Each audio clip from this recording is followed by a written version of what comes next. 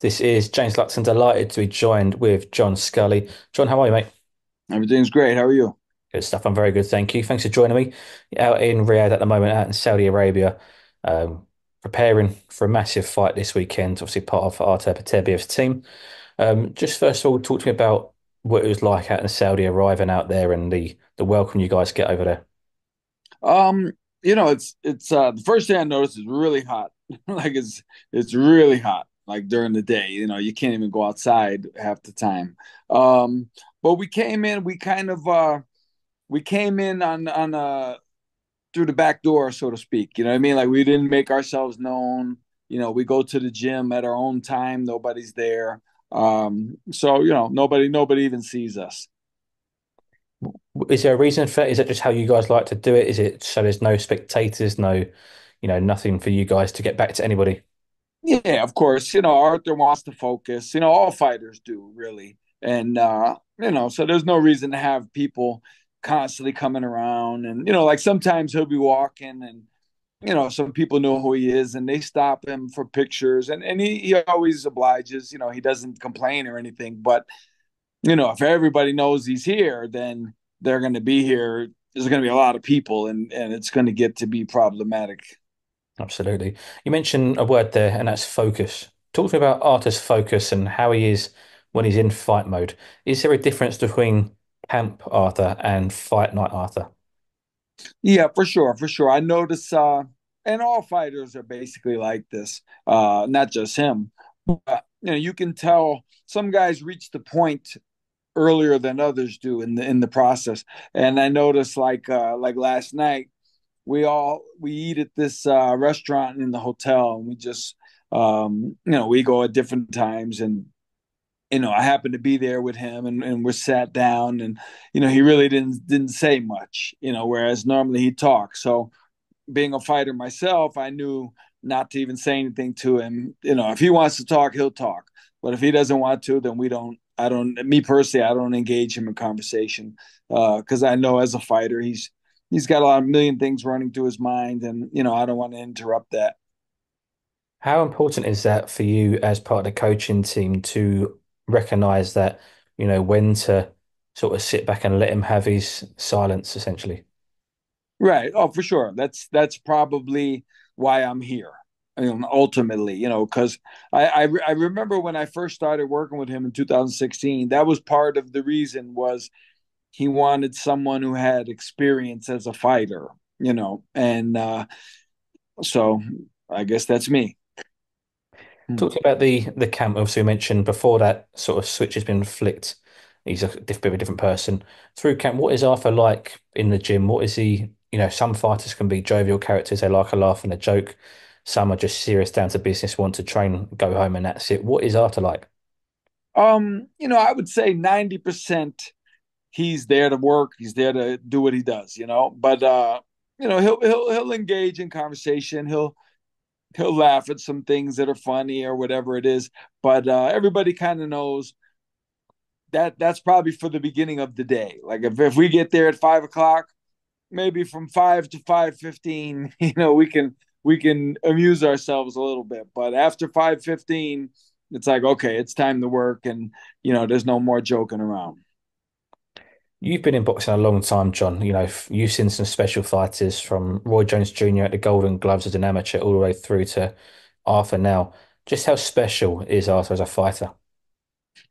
He's special as a fighter, because of what he brings to the table. His power and his intensity and his relentlessness and all that type of thing. But for me, ultimately it's his mentality. He's just a driven, single-minded, focused individual. I've not seen it on this level too many times, over the years. Like when I was a kid, I thought all fighters were like that. I thought all professional fighters were just mental animals and just constantly training and constantly focused, and they didn't do any drugs, they didn't drink alcohol, they didn't do any of that. And unfortunately, that's not necessarily the case. That's not the norm, actually, and it should be. But he takes it very seriously, 100%, not 99.9. He takes it 100%. A lot of people look at this fight with Bivol and say that this is a fighter in Bivol, a boxer, against a brawler, somebody who comes forward and is a knockout artist, obviously 20 wins, 20 KOs. Do you feel that Arthur's boxing and technique are underrated? Oh, 100%. And that's good. Like it's actually it's good that they are. I don't think Bivol underrates it really, but it's good that people do because you can catch people sleeping. But I think most of the really boxing people who matter, I think they started realizing it over the last couple of years. Uh, like I noticed people talking about it when he beat Joe Smith, and everybody thought it was going to be a nuclear war. They were just going to go at it. And he was coming in from angles and stepping to the side, and he was hitting Joe from the sides. And, that was extremely smart boxing. And I think for a lot of people, that was the first time they realized he's a lot more than just a face first, come forward brawler. He's not that at all, really. When you mentioned the word there earlier on was relentless with Arthur, and obviously he carries a lot of power. Although he is an extremely high level and well-skilled boxer, do you think the fact that he is so relentless and the power that he carries is just, it's almost I suppose, almost a guarantee at times that he's going to end before the final bell? Right. Well, we try not to think that way. Like when we train for the fights, we always train to go the distance. We always train to win on points, like always. We've never in the 8 years I've been here, I've never heard anyone say, okay, well, once we hurt the guy and this and that, and we've never sorry about that. We've never considered that. Do you think it's for Arthur and for any fighter who is a big puncher, I suppose, as well, when they see their opponent hurt, that natural instinct, like a shark to blood, do you think that's just in Arthur, where it's just a natural ability to go, right, I know now's my time to push on, be relentless for this moment? Oh, for sure, for sure. If you slip up even a little bit, if you stumble a little bit, even by accident, he's you've made a mistake. Like he's waiting for that, and he's going to get on you right away. So yeah, yeah, for sure. He's very patient. Like he's a patient guy. But if you show that vulnerability, you're gonna see him step on the gas for sure. Now, I'm not going to ask you, obviously, how you've been preparing for Bivol, so I don't want you to give away the game plan or anything like that at all, John. But in terms of Bivol, talk to me about what he does well, how good a fighter he is, and how good a fight this is in general. Oh, this is a huge fight. This is a all time great matchup. And I was telling someone earlier today, it's similar to like in 1981 when Tommy Hearns and Sugar Ray Leonard fought. I mean, they were the two best, bar none, and they were at their basic peaks. And it's that kind of fight. This is a special fight, and Bivol is a very good boxer, 100%, and we know that.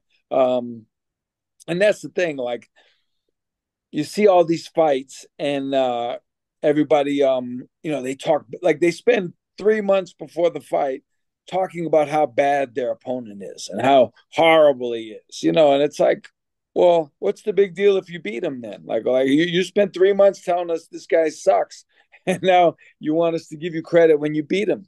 I mean, I know we're not like that. I know we don't think that way. Arthur doesn't think that way. He knows Bivol's very good and good boxer, good skills, keeps his distance very well. He's good jab, puts his combinations together.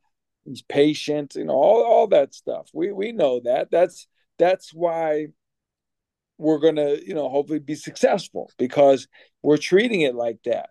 And so I think it's time people woke up, boxing people. And it's kind of crazy to talk negatively about your opponent so much before a fight because I'm like, well, what's the big deal if you beat him then? Why should I be excited if you win? You just spent 2 months telling me how terrible he is. Do you like the fact there's no, I mean, obviously in this fight, it's from both sides, but with Arte, he's not generally a trash talker. Yeah, no, he doesn't do that. No, that's neither. I don't think Bivol does either. But yeah, Arthur wouldn't do that. He's that's not in him at all. You mentioned a moment ago how or the magnitude of this fight, they're obviously the two best at the division and, two on the pound for pound list as well. Does pressure ever get to Arthur, or does he like pressure? How does he deal with pressure? I'll tell you, it's a funny thing. He never really shows any difference. You know what I mean? It's hard to read him because, now, I'll give you an example. I don't know if you remember, but a few fights ago, the fight was a fight. One of the fights was postponed because Arthur had an impacted tooth, which is an insane amount of pain. And yet, until the fight was canceled, I had no idea. Like in the gym, he didn't show any, he was on antibiotics, I guess. He didn't show any pain. But then one day, out of nowhere, the fight was off. And they said, "Oh yeah, it's too much for him." And I said, "Wow, he hit it very well." And the same thing with the last time when the fight was canceled because of his knee. He never showed any pain. He never showed that he was hurting or anything like that. So I think his mentality is highly superior to most people. You mentioned about obviously the last fight was postponed to obviously this date. In terms of activity for Arta, I know we've spoken before, and you say how he lives such a clean lifestyle. He lives the life of an athlete, you know. Right. But in terms of, they say Father Time, he's, pushing nearly 40 years old. He's obviously inactive, the injuries, there's been a few fight postponements, things like that. Will they play a part at all in Arta and his, I suppose I say his progression sounds like a silly word because obviously he's at a top level, but going forward for the rest of his career? I mean, normally you would think so. I would say so normally. But so far, he hasn't shown that. Like he's had layoffs before, and he comes in and he's, just as sharp as he was. Like I thought his fight with Callum last time in Quebec City. I told him right after. I said that's the best you've ever looked, as far as I can tell. At this age, you you were doing things that I've never even seen you do before. So he's unusual. He's definitely an unusual type of guy for sure. Does that go back to what we were saying earlier about how special a fighter Arthur is because he's got that ability to, like you say, come out of a career best performance in your opinion, even though he is getting older and he's coming off the back of an injury, things like that. Yeah, it's he's just a different breed of person, a different breed of athlete. And as I've said many, many, many times over the last few years, athletes are lasting longer. You see Bernard Hopkins. I mean, Bernard Hopkins at 48 years old. I mean, 9 years older than Arthur is now, and he looked awesome in fights at that age. So it's different. People are living longer. Back in the day, Social Security was age 65 because people were old at 65. Now they're young, they're still young. They look young, they act young, they can still do things. So I think, we're just heading into a new era, a new generation, a new, on as far as people, as human beings go, people are going to be stronger longer. They're going to look better for longer. And it's just going to be a different world from now on. The last question I've got for you, John, we mentioned about how good this fight is and how special this fight is for the both of them to come together. But how special is it for boxing, especially in this era where, we see the influencers and the YouTube and whatever else, for us to actually get this fight and it also getting the fanfare it's getting too? Right. We need this. Like we need guys who are willing to step up. Like you had Crawford and Spence, they stepped up. And you need this. Like this is like I say, Sugar Ray Leonard and Tommy Hearns, Sugar Ray Leonard and Duran, Sugar Ray Leonard and Benitez. I mean, these guys, they fought each other. They wanted to know who the best was. And Arthur has always been in search of that. He's always been willing to do that. And I think we need more fighters who are willing to do that. And like at 135, you have all these guys, Davis and Haney and Lomachenko, and the majority of them they have not fought each other yet. And there's so many great fights to be made. You would think these guys would be on the internet every day calling for the fight, just screaming at the top of their lungs that they want it. And you don't see that in this era. You mentioned about the four kings there, Hearns, Hagler, Leonard Duran, and the best fighting the best. I spoke to Al Bernstein about this fight the other day between Arta and Dimitri, and he said both of these fighters, you could put them in any era of Right. light heavyweights, and they would still be up there at the top level. They wouldn't be sticking out as such. Um, Again, does that just show how special both these guys are? Yeah, sure, for sure. Like I was telling someone yesterday, right? People fall in love with a certain era, and in their mind, nobody could beat these people, right? Now, when I was coming up in the 70s and the 80s, the light heavyweights, you had Yaki Lopez, you had Matthew Saad Muhammad, Matthew, all these guys. Now, it's awesome. And they all fought each other and they were great fights and all that stuff. But you can't tell me that Matthew Saad Muhammad is going to fight Arthur and withstand Arthur's bombs for round after round. Like, that's just insanity. And then the only person that would say that would be people from Philadelphia, who love Matthew Franklin, and they, there's just no way. Like there's no way he's going to take those shots. The fights with the different guys that he fought were great because he could take the shots and he could come back from it. Arthur's power alone makes him a threat to anyone. And they add the boxing skills and the conditioning and all these type things. Of course, he could fit in any era for sure. Absolutely. I mean, for both of them, generational, and this fight certainly a generational fight as well. John, I want to thank you very much for your time. As always, a pleasure speaking to you. I appreciate you having me. Thank you very much. No worries till anytime. Speak soon. Thank you. All right. All right. Bye.